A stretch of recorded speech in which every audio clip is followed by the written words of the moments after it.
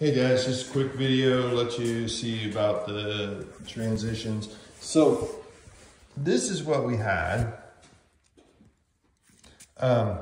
Basically what they did is, so this isn't a transition in the standard type, as in it doesn't have the ability to go in, like most transitions will have like a T and they can sit on top of it. So what we usually do on stuff like this is I would just run it, since we're going to be going perpendicular to the other floor, I would just run it flush against this, and then I use a little bit of floor glue just right on this piece. That's kind of what they did with the tack strip.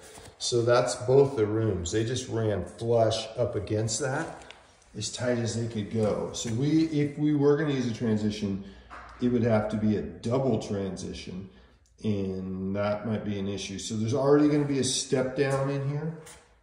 You're going to have to, it'll be a little bit of a step down, but it shouldn't be a big deal unless we have a double transition, which actually makes something to trip over. So that's the same as here, same as there.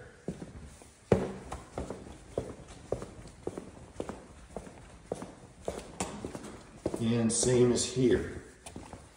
Now, this room, obviously the flooring goes into the closet, and this room was no transition, it was just right to tile.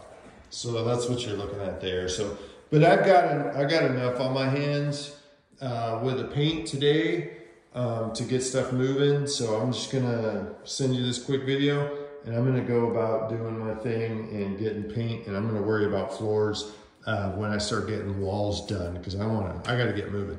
And floors are gonna be our last thing. So cool, have a good morning.